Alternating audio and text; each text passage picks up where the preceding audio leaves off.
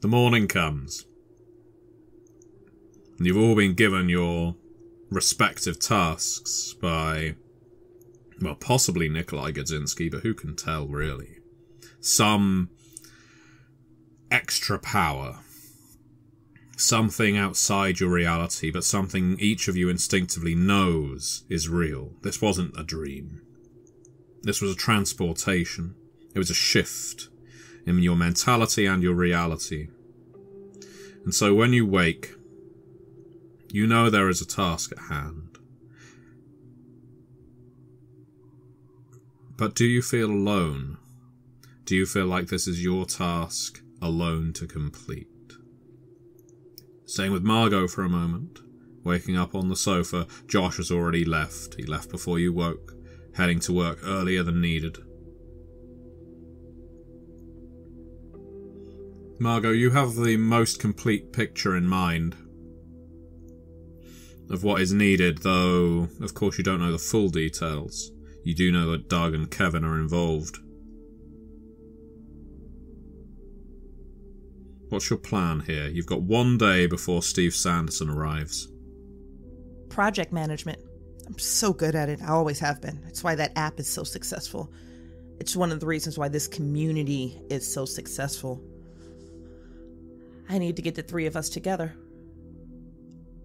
And I know this the moment my eyes blink open and I'm covered in this ash. So I am going to pull out my phone. I am going to get the three of us on a group text message. And I am going to ask for an immediate and emergency meet. I'm going to get these clothes into the rubbish bin. I'm going to get showered. I am going to clean the last of the tears that Josh caused off of my face and off of my conscience. Because someone has entrusted me with a task, a goal. And I need to assemble the best team that I know to get these completed. And also, let's be honest. I don't know if the two of them are actually going to be able to follow through. They may need some direction, some encouragement. And that's something I'm happy to provide for the team. Kevin and Doug, you each receive the message. Your WhatsApp pings. It's from Margot. And Margot, where are you suggesting this meeting occur? Not at my house. Not after the last time. No, not after the last time. And with the instability that is Laura and Deborah, I don't feel comfortable hosting at their houses either, but we can't do something in public. But I have a cabin. Yeah. I'll send them that address. I mean, a lot of you in Novaville have got holiday homes or timeshares. This cabin, however, isn't anywhere near so exotic. It is, in fact, Josh's cabin. He uses it for hunting, but, well, he used it for hunting. He stopped going there about 4 years ago. Its initial intention, of course, was for romantic getaways for the two of you. There's nothing so romantic as checking in somewhere that isn't your own house. But those stopped 8 years ago. Then it was for hunting, and now it's just empty. It's the ideal meeting place. Receiving that message and waking up in the morning, I will of course head over there because, I mean, that she's calling us together like this, it means something. What I saw yesterday, it did mean something. You pass Laura on the landing. She gives you a smile. She's getting the children up. Hello, Kevin. Did you sleep okay? Morning, honey. But more importantly, did you have a look at the brochure? It's alright, you don't have to tell me. It's okay, I'm just excited. I smile at her and... Yeah, I started looking at it. Some really good choices there. It's going to be really hard to pick one of them, though. I really want to look at it together with you. She squeezes a little. I'm thinking maybe for people... kids, brush your teeth. I'm thinking for people like me right now, in today's climate, I don't mean temperature, although the temperature's probably good too. I'm thinking Florida. It looks perfect for women like me. She stands up a little with chin up, chest out. You know, true patriots, people who believe in community and in the country and keeping American values. But don't let me get carried away. Listen, you get up, do your thing. We'll speak later, okay? Yeah, we will. And Florida sounds nice. We can't let the kids go to Disney, though, okay? No, of course not. I have to. Yeah, and I don't even want to get into that conversation. I love Disney, but this is a conversation we've had before, and it didn't end well then. It's not going to be going any better now, and I have her in a good position now. It's finally going in the right direction. We're finally fixing things up, patching things up together. So I'll try to keep her as happy as I can by playing into all of this, you know? And you head off to meet at Margot's cabin. How about Doug? There is a little bit of hesitation as I pace around my room. I briefly go and check on my son, make sure he's fed. I look over the text. This can't be just a coincidence. It has to be connected somehow. But that task that fucking demon wants me to do, I can't do that. I can't. I'm not a murderer, I say to myself. I have a better plan, a much better plan, already in motion, and that's what we've got to do, but I did need the other two for that anyway, so, okay, why not? I've been meaning to talk to the other two. There's no harm in going and telling them what's happening. I can't believe that I'm beginning to entertain the idea that this thing really is out there trying to ruin our lives, but, well, that dream seemed too real, so fine, I'll go, but I'm gonna have to convince them, because I'm not murdering Steve Sanderson. I can't, and how would that help anyone? If anything, that would destroy the bloody community and get us all in jail or something like that. And again, that thing tried to weasel out of it, but it killed that girl. I'm not trusting something that murders children. But I'll tell the others that.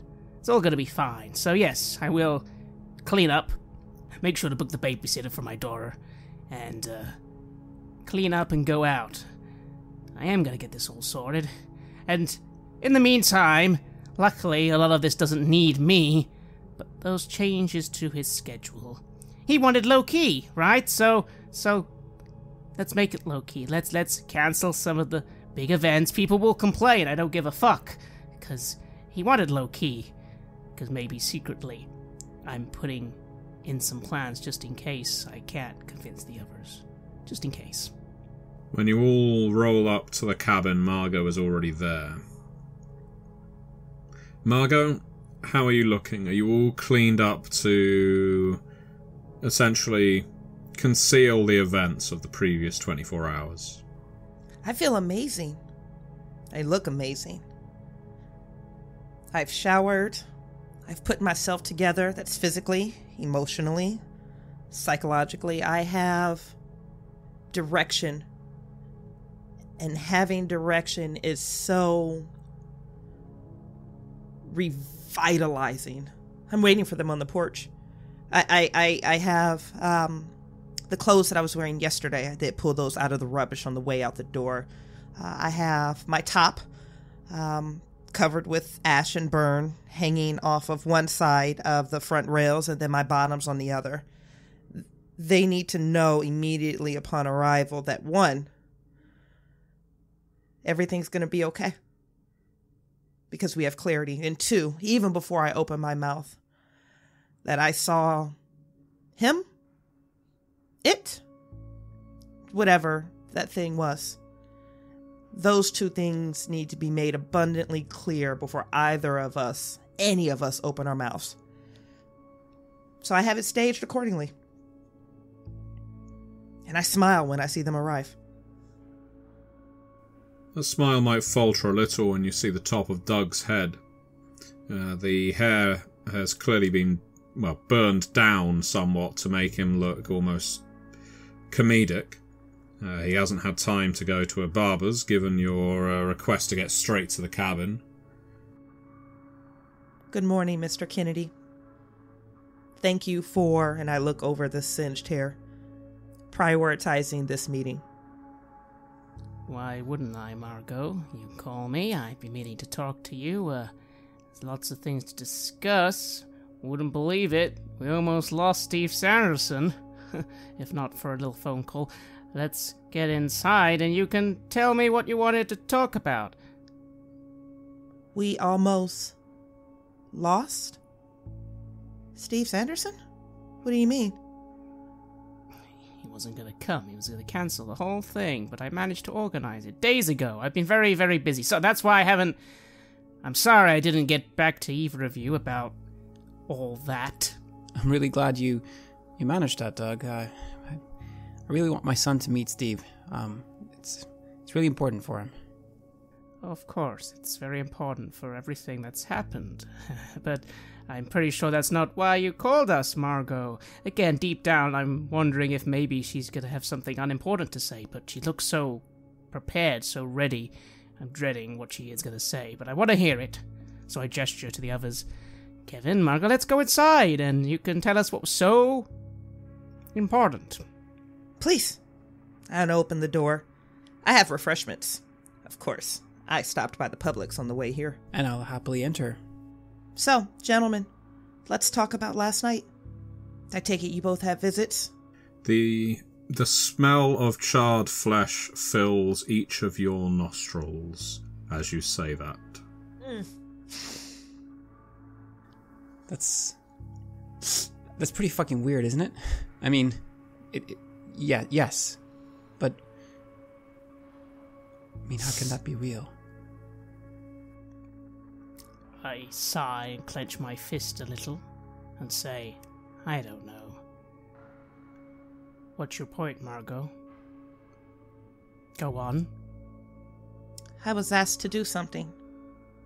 And then I'm going to look from Kevin and Doug, and what I want to know, what I want to discover, is which among the two of them is a liar. So I look to Kevin. Did it ask something from you? To destroy a photo album is supposedly a fundament of the town. It might be in Eli Jenkins' house or at school. It sounds simple enough. It's just a photo album. I mean, who cares, right? Should be easy enough. I look over to Mr. Kennedy. I tense up. I raise an eyebrow at hearing Kevin say, burn a photo album. What the actual fuck? And then I simply say, what did it ask you, Margot? It did ask me something. You go first. Mr. Kennedy, we're all friends here. And we all have to lean on each other. What did it ask you to do?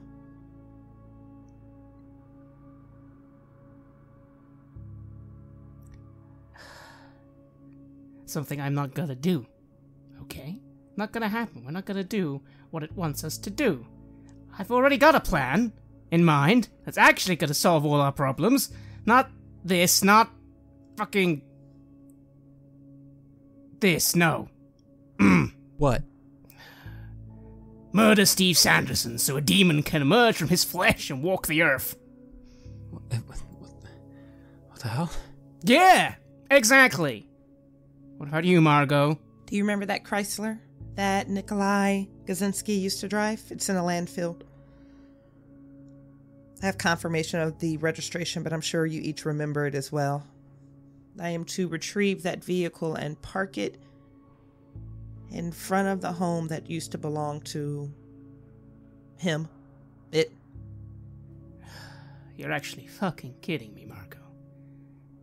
No. A photo album and park a car and... Okay, well, I mean, that just confirms it. Alright, Kevin. Alright. Maybe you were right. A demon from fucking hell. Nikolai is trying to torment us, and this clearly is the final play. This is the final play. Make us fucking kill a bunch of people so we all go to hell with him. Clearly. I'm not gonna do it. You didn't ask me to kill anyone.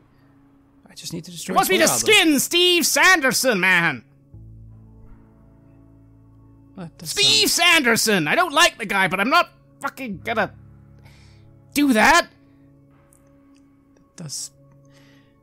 That does sound like a very serious request. Yeah. It is. And it's gonna damn us all. Clearly. Don't you agree with me, Margot? We're not trusting the guy who he murdered that little girl. This thing. I'm going to slide into the couch next to Mr. Kennedy, and I'm going to put a very reassuring hand on his knee. We burned a man alive over a decade ago. We buried a child a week ago.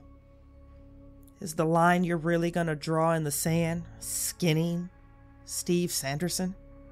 We burned a fucking monster, which has now been proven. I'll admit to you both, I always had a bit of doubt. No more. He's proven it. He was a monster. He's trying to claw out of hell. We buried a little girl just so that... just so she'd be found later. God damn it. Murdering Steve Sanderson is completely different. The guy's a moron, but he's an innocent. Yeah, I don't really feel comfortable with that either. The entire community would implode. I mean, he's our hero. He's everything to us. How could we kill him? Exactly, Margot. Think about it. Think about it like that's... If I was a being from hell who wanted to destroy a peaceful community, that's what I would do. I'd take down their idol. Is that what we are, Mr. Kennedy? A peaceful community? Laura is going insane. Deborah, I can't even begin to unpack whatever the fuck is happening with your wife right now. Kevin's child is drawing pornographic images depicting God knows what. We're seeing things. We're smelling burning flesh. Peaceful community. This community is falling apart, and the three of us have been given the keys to lock the goddamn door and to save everyone. You're going to turn this away? You're going to turn this down? I've already got I got a guy. I've got a guy coming in tonight. All three of us, we're gonna get exercised the proper way, the God's way. Oh, baby. And if I'm honest, Margot's hand on my knee is actually comforting. I haven't been given a comforting touch for days now, maybe even weeks now, and it is a friend. But I still say to her, granted, not angrily, but maybe a little just trying to reason. And how would we... If we did this, it doesn't save the community. It destroys the community, and us. I turn and look at Kevin. What did it promise you if you did this? What did it tell you it could offer in exchange? Promised that all of this would be past. It would all be over, and it would be free, and we would be free, and be able to forget all about this. Start anew. You know, somewhere else, like Florida. We could go to Florida. You could come with me. What? Florida? No. And how does that work, Kevin? It you know what I think happens? I think this thing... Something fucking biblical happens, maybe. Worst case scenario, that doesn't happen, then, it's all three of us are in the newspapers. Steve Sanderson, brutally murdered by three crazy people in a small town in America. Doug, it's already showed us what it can do. And I don't think it's had its foot on the gas yet. Look at how we have suffered this past few weeks. It can make that worse. You're proceeding like we have a choice, baby, but I don't think we do. We can be free. We're damned if we do, damned if we don't. I'm saying that you control Steve Sanderson's schedule, and I have a secluded cabin. I kind of frown, and despite my protestations, I always do like to think ahead. I already made sure his schedule was easier, and then something does come to my mind. Hypothetically, because I'm still not agreeing, but hypothetically, your two things, no one fucking cares, right? Burn a book, park a car, 10 seconds. Murdering Steve Sanderson would be very, very... There has to be a better way of doing it than... Maybe there is a way that it could work and it could solve the other problem as well. By which I mean the little girl. Go on. Well, what if... and I start pacing the room, maybe even sounding a little crazy. I certainly think I sound crazy, but it does just start spilling out of me. The thing about Steve Sanderson is if he dies, everything dies with him. Unless, of course, he dies as a hero, as a martyr. What if... Okay, get this. The reason he didn't want to come back home, something to do with a therapist, something about troubles and should leave it all behind him. Something clearly, I don't know, some childhood trauma or something, maybe to do with the school. What if Steve, as he's walking along, he remembers something horrible that happened to him when he was a kid, and it gives him a clue. I know this sounds stupid, but again, that's the whole point, it's the story. People like stories. What if he remembers something that we've all missed? He hears about a missing girl, right? Oh no! Where could a missing girl be? Maybe. And what if he found that missing girl? And he found the person who's killed her? But then, oh no! There's a fire. A fire.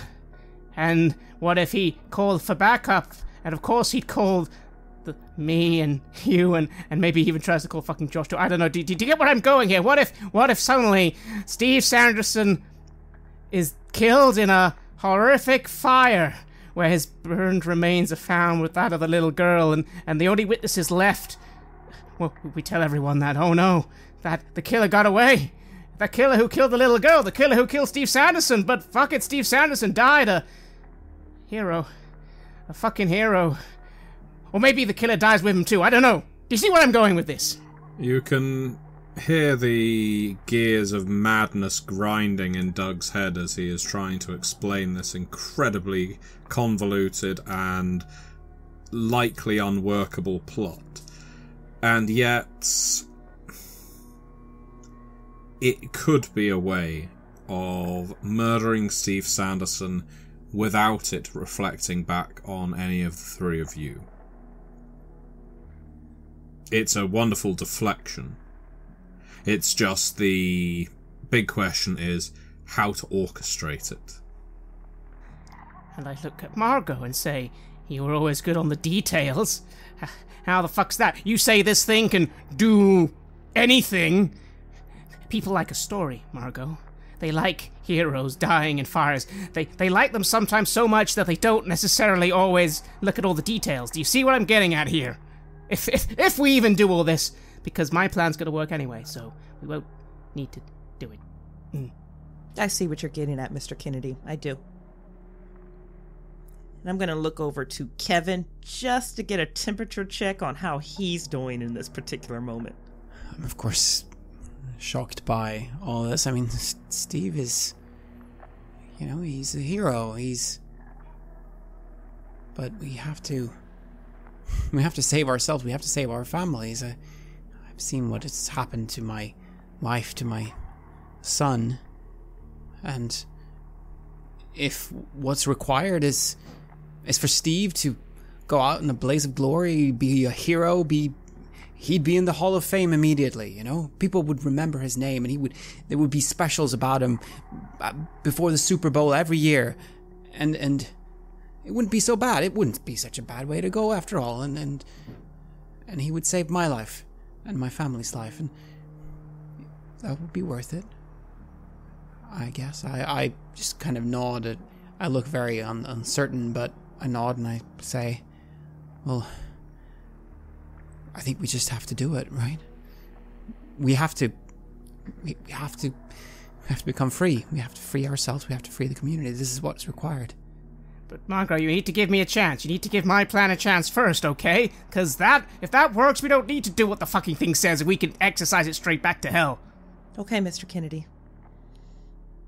We can give your plan a chance. In the meantime, can we please negotiate while we're waiting to see if your plan holds water that we work on the photo album and the car and at least get those 2 items in place? Can we do that?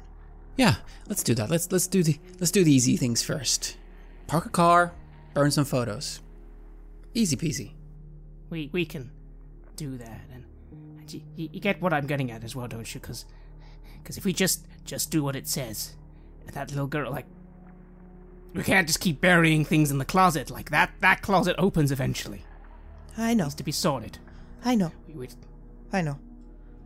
But we have tools. The 3 of us, we are brilliant, especially together. And we're unafraid to do what it takes to protect our family and ourselves and our community. I have a cabin. You have access to Steve Sanderson's schedule and his trust. This is achievable. You think? No, with you in charge, I know. And, for the time being, we have a puppet in the sheriff's office. I nod to myself. I feel more confident. Granted, we're not going to have to do some of the stuff because my plan's going to work regardless, but there's no harm in doing the other things. No harm in planning. No harm in setting the dominoes just in case they need to fall. And Margot, so calm, and it's inspiring to me. And I go, oh, Margot, you're right, you see, Kevin, she always has the details. Always the details, and I lead, and you do, Kevin. We need you, of course. And I go over and I pat him firmly on the shoulder. We always need the man who actually does the deed. And I think about what is it that he means by doing the deed. But that's something I don't want to think about. That's later. We might not even have to do that. Yeah, that photo album, yeah. Let's go pay the coach a visit, huh? I nod. I smile. And I nod. As you're leaving the cabin, Margot, you see a photo on the wall. It's of you and Josh. You're both dressed in hunting gear. You look ridiculous. Between the 2 of you, holding a brace of birds that you've shot. Mostly Josh shot. Yeah, it's a memory, whether it's a good one or not. You can see the expression on your face. It's a certain glazed over, rigid smile that you've had to put on so often. This temptation now, this promise of making Josh gone. It's making all this sound like it could be worth it. I'm going to take that photo from the wall. I'm going to look at it. I'm going to revisit that memory, try to embody it. I'm shunted back out of it. So many false memories from the day he proposed until now. I'm going to walk up next to Mr. Kennedy. I'm going to show him the photo. And I'm going to look him dead in his face. I should have married you. And then I'm going to step off the porch and drop that photo into the trash before I head to my car. Quite frankly, I'm speechless for a moment. I don't know how to process that. Maybe part of me feels sad. After all, everything that's happening with Deborah. The truth is, I don't hate Deborah. She just doesn't seem to love me anymore. And maybe that's made her unhappy, which I didn't want. And who knows, maybe that's all gonna end soon. We're gonna get divorced, and all that jazz, maybe. And Margot, she's always been there for me. But again, I don't know how to process this, so I just kind of blink a little and move on for now. The trio are making their way to the house of Eli Jenkins, the old coach at Novaville High, Go Narwhals, that our good Kevin Miller took over for a time. That is indeed your role now, along with performing your logistics and supply jobs. You do still help out with the team, don't you? I am the coach of the team, after all, and I've been trying to keep up my duties as well as I can. Studying game tape, trying to do all those things in between everything else that's been going on. It hasn't been going all that well, but I've at least been able to keep appearances up, and yeah, it's still important to me. Kevin, it's you who rings the doorbell at Eli's home, and there's a set of heavy footsteps making their way to the door. Just coming. And then the door opens. He looks at you through the screen. Kevin? Coach Jenkins. Hello, Doug. What do I owe this player? Oh, we just wanted to come over and see how you're doing. Wanted to, talk about the past, perhaps. Been thinking a little bit about, what the team went through before. We have Steve coming in, and see if there's some good stories we could share with him when he's here from the good old days. So if you have a minute, it'd be great to hear. If there's some stories and photos and stuff that we could have a look at from the good old days. He looks at you suspiciously. Then he opens the screen door. Yeah, well, don't mind the mess or anything. I need to get this place cleaned up. Oh, that's a good idea. I'm sure Steve is going to want to come by. This place looks like the house of a hoarder.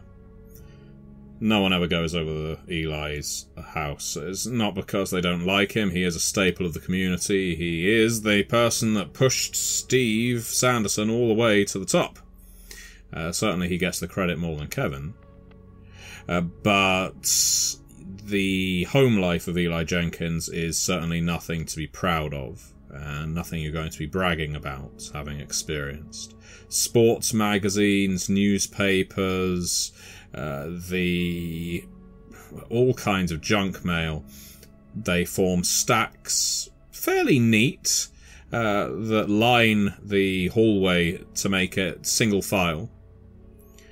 As you enter, there's literally no way of walking two abreast in a place like this. Sorry about the mess. Oh, no worries.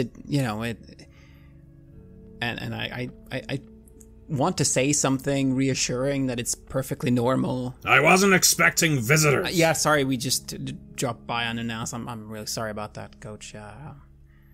But you're keeping a lot of important stuff. I see it's great. Don't want to lose anything important. Yeah. He points at his living room. You can find some space in there. I'll be with you in a moment.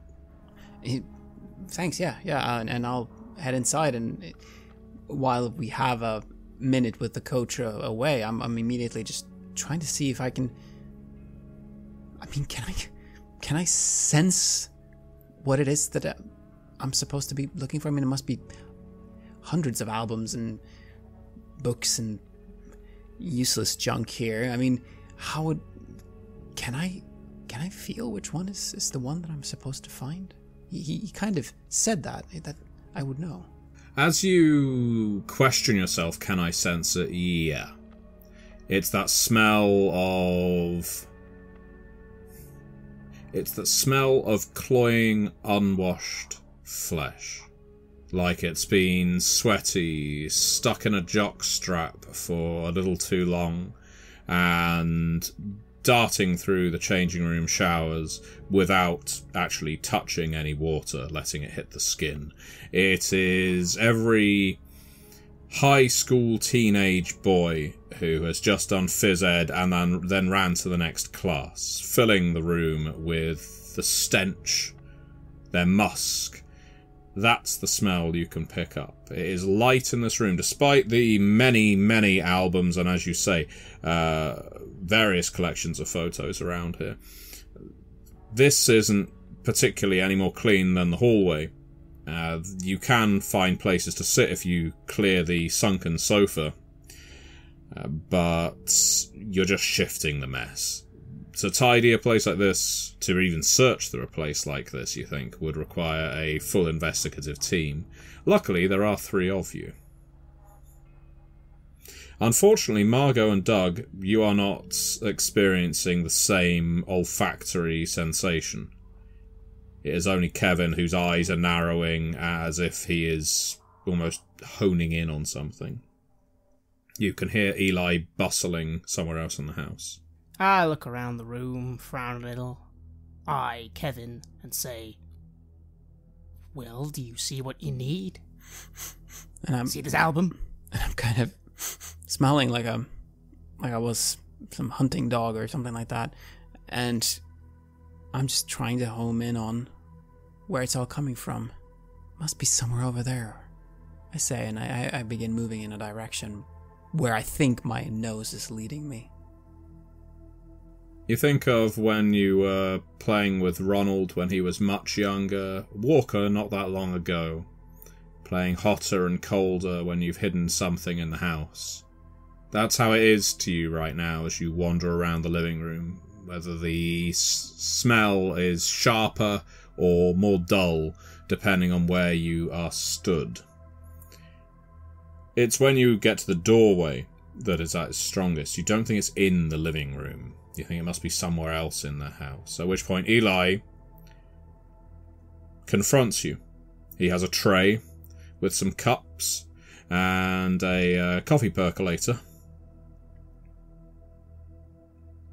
Can I help you? I was just looking around, searching for photo albums and the like. Well, there's plenty in there. Let's take a seat. You tell me what you want, I should be able to locate it. It's like an antique store in here. He pushes past you, kicks some papers off the low coffee table, and places the tray down. I run the joint. I know where everything is. Well, isn't that swell? Isn't that swell, Margot? I haven't said much in this encounter because right now I'm watching. And right now I am so incredibly proud of Kevin. The entry, we're looking for historical data to support the parade. It was brilliant. It was such a clever way to begin the process on getting what we need to collect. And now the sniffing and him behaving like a bloodhound. I have so much confidence in him in this moment. I have such pride in realizing that we are on the right track, because if he can sense this thing, he's being guided. And the other thing I recognize is, depending on how this plays out, Eli Jenkins may or may not be able to leave this house. So I smile over to Mr. Kennedy, but I am going to make sure that I remain standing and that I am an obstruction between this avalanching horde of chaos and that front door. Yes, it's amazing. The parade and the celebration are going to be so enriched by you, Coach. Thank you so much for the time. Margot, you know how to butter a guy up. Go on, take a seat. I smile flirtatiously. And I'll then go and take a seat. I will look to Kevin. I don't have all the faith Margot has in him, but I do have some. But at the end of the day, Kevin is not working alone. I clear my throat, and I get out my phone for a moment, and I look at something on it. I pretend to anyway, and then say, "So, Eli, here's the thing as well. First of all, obviously we're here for the parade, but also, and keep this under your hat, I'm working on a little we're working on a little project, actually. And, well, it's something we think you'd be interested in. Is that so? That's right. You like kids and sports, don't you? What's your angle? Well, I'm working on a little foundation. I'm hoping Mr. Steve Sanderson's going to be part of it, but I'd like... Well, it needs a face, and it can't be Steve Sanderson's face. After all, he's good, but it needs a more trustworthy face. You know, an older face. A face that screams old-school Americana. A face like yours. Well, I've put on a lot of weight since I retired. He has. He's all jowl and hanging over his belt buckle. That's nothing Photoshop can't fix, my friend. The things they can do with computers these days. Besides, it's not about that. It's about setting up a foundation for disenfranchised kids to get involved in sports in their local communities. Starting with Newville, of course, but then branching out as well. And I mean, I don't want to, toot my own horn, but there could be a little bit of profit in it. Not just for the kids, but for people involved as well, if you get my meaning. And I give him a wink. Yeah, okay. Sounds like a good idea, Doug. I wish you well with it. And what, you just want a photo of me, or what, do you want me involved in some kind of management committee? Well, something like that. Yeah, could I pick your brain? I mean, again, it might take a little, like maybe just 10, 20 minutes, but I assure you. Okay, and then the photo albums, alright? Yeah, sure. Pour yourself a cup. Those are some real Ecuadorian beans. And as I get ready to sell him a spiel, which to be fair is the easiest thing of all this, because I have several charities that I do run, I give Kevin a meaningful look. Coach, I was thinking you must have an album that's focused on Steve, right? The story of Steve, like that. You have tons of pictures from his journey, right? That would be so amazing if we could take some of that and we could show it to him, and we could show how, we have been following his journey from the beginning, and we might even have something that, the big news shows that the NFL don't have. We could really do something with that. You could talk the hind leg off of, anything. Sounds like a great plan, though. How about, we have tea and talk a little. You show Kevin some albums and, Listen, I've had a lot of kids. And, I've never kept an album just about Steve. But I've got plenty of albums, when they cleared out the archives at the school. I, collected a bunch of them, brought them back here. If you're looking for particular years, like the ones where Sanderson was our star quarterback, then I'm sure it's in here. I can find all kinds of things like that, if that's what you're looking for. That'd be great. I can come with you, and we can go over it. I mean, if what I'm really looking for is something from the school that's like, really like a fundament, like a really like shows the foundation of this town, of the school, of this football program that we have here. Kevin, buddy, he doesn't need to guide you through all of it. You've got a brain. How about you show Kevin where some of this stuff is? You let Kevin do the research, and you and me and Margot, we can have a chat. Come on, Kevin. He doesn't need to be hovering over your shoulder the whole time, right? I'd be totally fine with that. I'd be totally fine. I mean, you clearly have a system here, so I'm sure I can figure that out. If you can show me where you have the albums, I'll find it. Well, I mean, most of them are scattered around here in the study as well. It's a bit more of a mess, which you think defies belief, but you've not seen the room yet. Yeah, let me show you where they are, and then you can get started. Thank you so much, Coach. We really appreciate it. Anything for you, Marg. I'll throw him a wink. When you're looking for something, but you're not quite sure what it is that you're looking for, but you'll just know it when you see it? Yeah. That's kind of what we're looking for here, Coach. All right. Kevin will know it when he sees it. I nod. As the coach heads off into the study, Kevin, your scent attracts you upstairs. I follow it immediately. The coach heads into the study, assuming Kevin will be shortly behind him. This doesn't give Kevin much time. As Kevin bounces up the stairs, following his nose, Margot, what's your plan? I believe my immediate plan is to I mean, really, at the end of the day, I need to extend as much time to Kevin as possible. So it's going to be just being a physical, social obstruction to the coach turning around and realizing that Kevin isn't there. That's a temporary solution. This is a band-aid on a broken leg. But if things escalate, we're prepared because we have clarity and direction now. So I'm just going to walk up beside the coach as he begins sifting through, sorting through whatever this chaos situation that's called his life, and be as supportive as possible. Yeah, the study actually has a stink to it. It's not the same scent that Kevin is following. There is probably a mammal or two that has crawled under some of these piles and died. The smell of dead raccoon and rat. There's certainly one of the two in this room, but he seems oblivious. Sorry about all the mess, Marg. I wasn't expecting visitors, like I said. No, we're uninvited. And please, Coach, stop apologizing. If you say so. Look, it's just round here. And he reaches back. Kevin, you're up the stairs. You follow your nose. You enter his bedroom. The smell here, well, it hits you hard. Hits you in the face, makes your eyes water.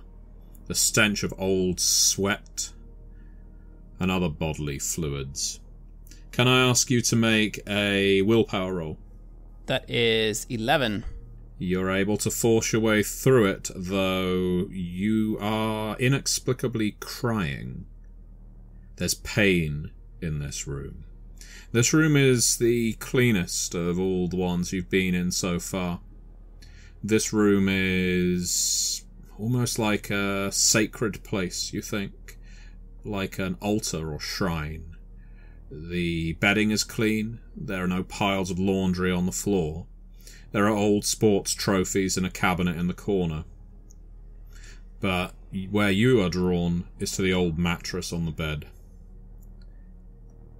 Just between the mattress and the bed frame. You think if you lift it up, you're going to find your fundament. Bingo. There it is. And I'll begin lifting up the mattress. This is it. This is what I was looking for. This is the fundament.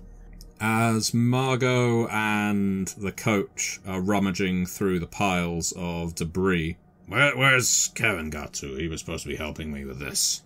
At that point, I step in, gently closing the door with my foot, carrying with me some of the drinks that were on that tray, and I simply say to Eli, so anyway, as I was saying, this foundation, and I begin ranting off a whole bunch of nonsense, the key here simply being to keep him distracted and make it seem as if Kevin not being there doesn't matter at all. As you ramble away at him and try and distract him from Kevin's absence, could I ask you to make a charisma roll, please? 10, 11, 12. Well, it's not a perfect success, but a success is what you need.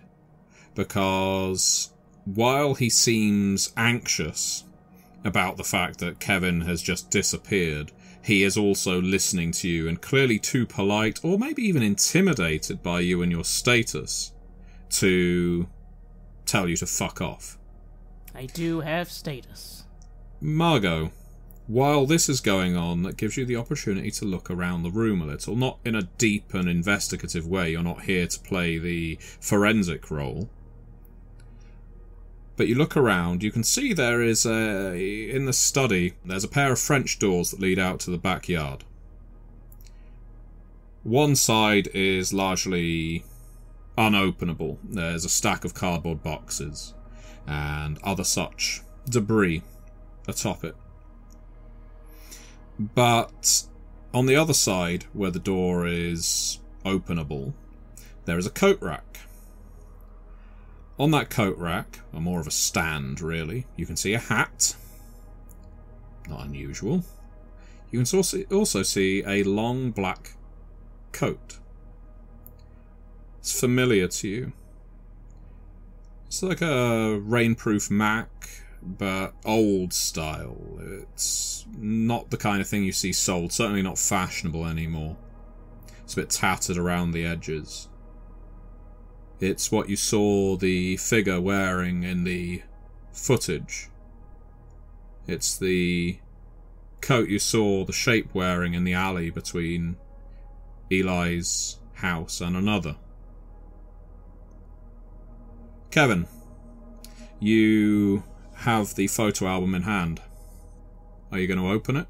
Yeah, I need to see what's inside. What makes this a fundament? It's just a fucking photo album. You wish you hadn't, as soon as you open it. The contents don't require description, but they certainly portray an awful lot of crimes that Eli Jenkins and quite possibly Nikolai Godzinski were guilty of at the school. You drop the photo album, you can't help not dropping it. It's nauseating, vomit-inducing. The smell is gone. It's concentrated entirely in this album. And now that you have it, you lean down to pick it up again, Kevin. You know that this is a keystone of your community. What took place in this photo album has formed so much of what Novaville is. Down in the study, Eli looks up as he hears a thump on the ceiling above, and then frowns as he looks at both Doug and Margot. You have listened to an episode of Red Moon Roleplaying, where we play the scenario Tapestry of Suburbia, from the scenario collection The Forbidden for KULT Divinity Lost. KULT Divinity Lost is published by Helmgast, who have also sponsored this series. Joining us as players in this series are none other than Bridgett Jeffries from Symphony Entertainment and our dear friend Matthew Dawkins. The music was made by Atrium Carceri, featuring a number of collaborations with other artists, and was used with permission from their label Cryochamber. Check out their website at cryochamber.bandcamp.com or their YouTube channel for some moody dark ambient for your gaming table. We'd like to give massive thanks to our champions of the Red Moon, Martin Heuschober, Simon Cooper, David, Julia, Camilla, Bob Lange, Cameron, Antxon, and Graham Barey for their generous support. And we'd of course also like to thank all of our other patrons. Without your support, the show would not be possible. If you want to support our work, please check us out on Patreon. You can get access to bonus campaigns for KULT Divinity Lost and Coriolis there, as well as get early and raw access to all of our recordings. You can also hear your name read on the show as a champion of the Red Moon, as well as play KULT with us. Most importantly, that support is what keeps the show going, so do check us out there. Thank you again for listening, and remember that community is everything.